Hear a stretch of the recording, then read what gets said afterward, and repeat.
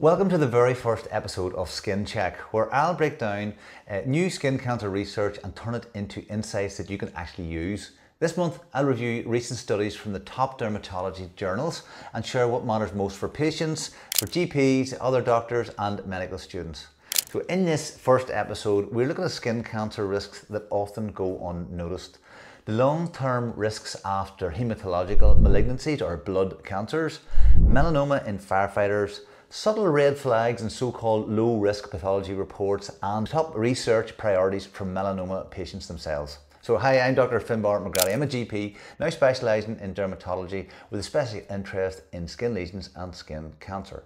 Wherever you are in clinic, in training or managing your own skin health, this series is here to help keep you informed and one step ahead. So let's get started.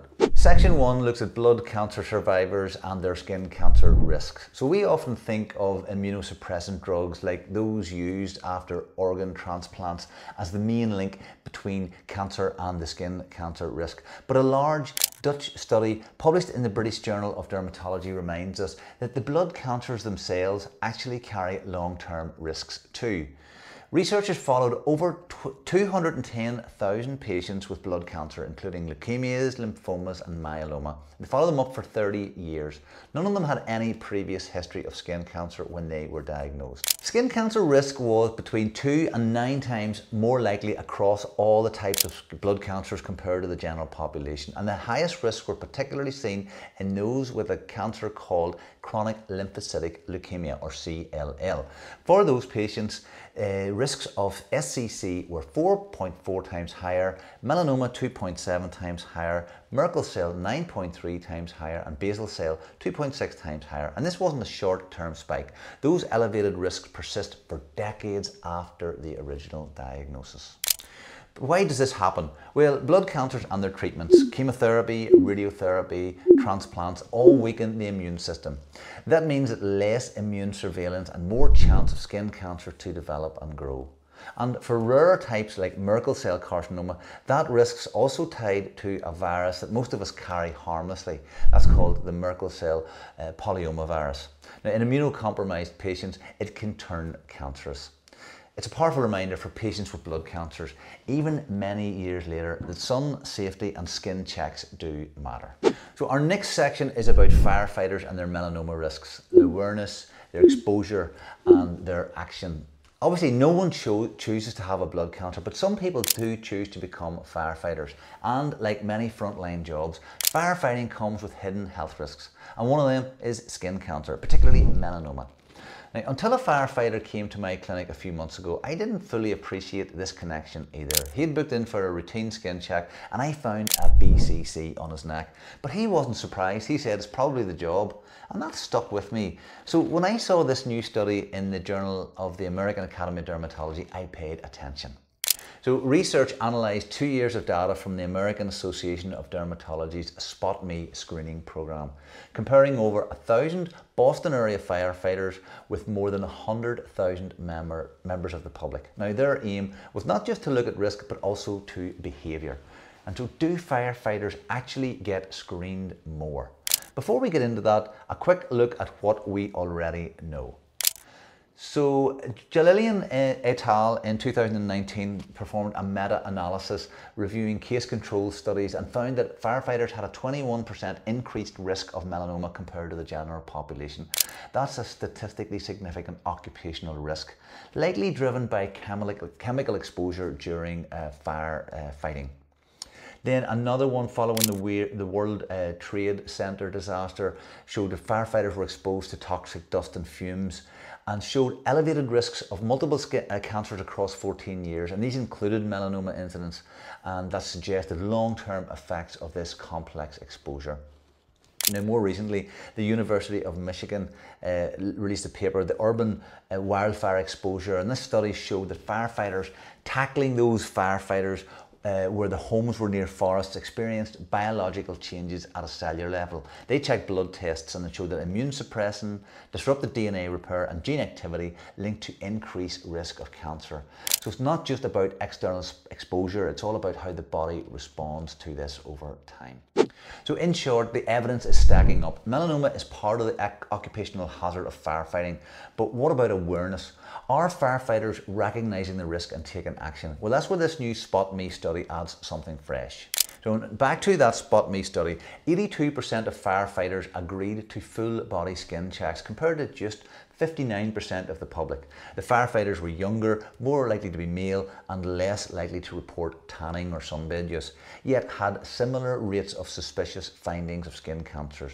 Now, among the firefighters between the ages of 51 and 60, firefighters had proportionally more suspected melanomas than the general population.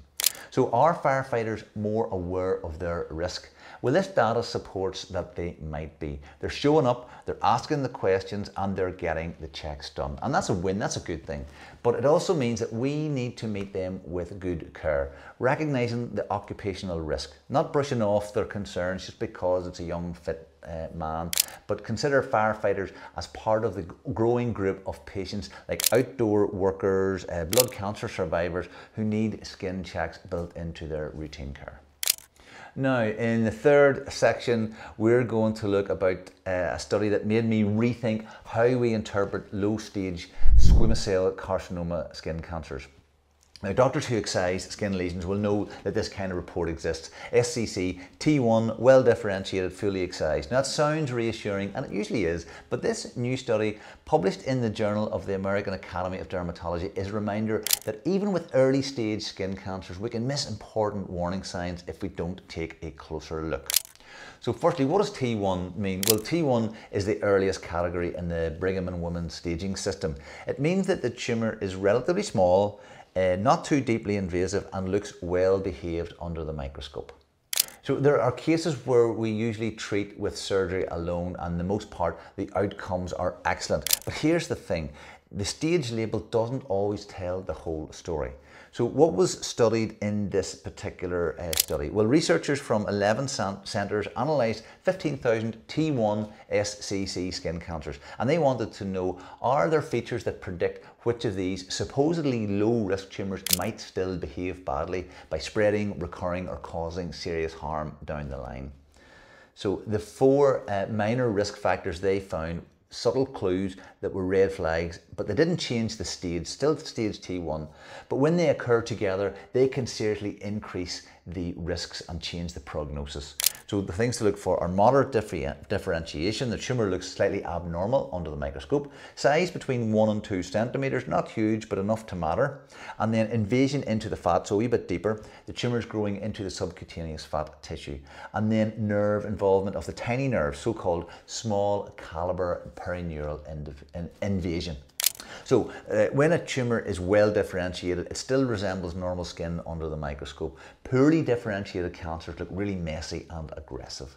Moderate differentiation sits somewhere in the middle, and this study showed that even moderate changes might matter more than we first thought. So most T1 SCCs behaved well, with only about 0.58% had serious outcomes like spread, recurrence or death. But if a tumour had 3 of the 4 minor risk factors that I've mentioned there, that risk jumped to over 5%, and that's higher than the typical risk for the higher grade T2A tumours, which usually gets much closer follow-up. So in other words, these so-called minor factors add up to a more serious outcome. So the message is that your patient may have a low stage tumour, but if the pathology report mentions moderate differentiation and say it's 1.8 centimetres in diameter and is a wee bit into fat, or it's just touched on the edge of a small nerve, well then that's a red flag for closer follow-up. We're not changing the stage, but we might need to change our mindset. So the final fourth study looks at shifting our focus now from data and pathology reports to people. We've made huge strides in melanoma care, immunotherapy, targeted drugs, early detection tools, but what do patients actually want us to focus on next? Well, a new study in the British Journal of Dermatology asks that very question, and it did something simple but profound. They listened to what people had to say. So researchers interviewed 20 people across England, all living with melanoma. And rather than asking them about treatment outcomes, they asked, what do you want researchers to prioritise? And their answer formed into 5 themes, and they're worth hearing. So the first theme was risk factors and preventions. So many patients felt that the public still misunderstands melanoma, especially when it comes to risk factors. One patient said, "I'm constantly asked if I was a sun worshipper. I wasn't. I had one bad sunburn as a child, and that is all." Now, we know that childhood sunburns can increase melanoma risk, but imagine how frustrating it is to explain that over and over again. These patients also wanted more clarity on genetics, vitamin D and lifestyle that might affect their tumour outcome, and better public education, especially for younger people and for schools. Now, the second theme was about delays in misdiagnosis, and it was about timing and how delays created real stress for people. We're in a permanent state of waiting. It's that uncertainty that causes a lot of anxiety, said one patient. And patients talked about long waits for diagnosis, unclear pathways and inconsistent communication. One concern that came up again and again was about GP knowledge. And I don't know how much training my general practitioners get. Melanoma is on the rise. Maybe they need some more training or more support, as said by another patient. Well, I can tell you from my personal experience, when I was training as a GP, we didn't get a lot of training in dermatology at all, never mind skin lesions. I actually learned my skin lesion training while on sabbatical in Brisbane, Australia. Back then, in practice, it was patient demand for skin checks that pushed me to look for more training and courses in this area. There were loads of great opportunities to learn in Australia. Now, that experience is what led me to starting this channel and my own clinic to raise awareness and to help both patients and GPs recognise the early warning signs of skin cancer. So if you're still watching at this point and it's helping you and helping others, please consider liking this video, subscribing or sharing it with somebody who you think it will matter. That's how this information will reach more people. Now, some people also wanted research into speed up diagnosis with the help of AI, teledermatology and better triage. I've covered some of those in recent videos actually, and I'll link them below in the description. So the third theme was treatments and their side effects. People wanted more research into which treatments caused which side effects and how drugs interact with each other. Whether stopping treatment early is safe. And one person asked, what surgical method gives the best cosmetic outcome? Grafts, stitches, or letting it heal naturally? That's the kind of practical human questions that doesn't always make it into research, but it really matters. The fourth theme was about follow-up after treatment. Several patients described feeling abandoned once the hospital visit stopped. They wanted clear advice about how to check themselves and how often to get scans or blood tests or what new tools might help, like mole mapping or circulating tumour DNA testing. And they emphasised mental health. One person said there was a long wait for talking therapies, but they really helped a lot. Now, the final theme was about improving survival. And interestingly, it wasn't just about the drugs either. Patients wanted to know what lifestyle changes could help, what their actual prognosis looked like, how to live well, not just longer. One said, my friend who survived changed her diet, her exercise, and everything. It made a huge difference. So these stories highlight how important the holistic side of care is. So this study doesn't just tell us what drugs to use, it tells us what matters to the people we treat. And often that's clarity, empathy and inclusion. So if you're a patient, your voice belongs in the research conversation. And if you're a doctor or medical student, keep asking what matters most. So this month on SkinCheck, we have seen that skin cancer risks hide in plain sight. Whether it's a blood cancer survivor, a firefighter, a supposedly low-risk pathology report, or even within the unmet needs of melanoma patients. If you're a patient, stay sun safe, stay informed, and get your skin checked. If you're a GP or medical student, these are stories worth remembering. Now, I plan to be back next month with the next episode of SkinCheck with more research and real-world insights. I hope you found this video helpful. If you did, please comment below and let me know what you would like to see next time. And I'll see you in the next one.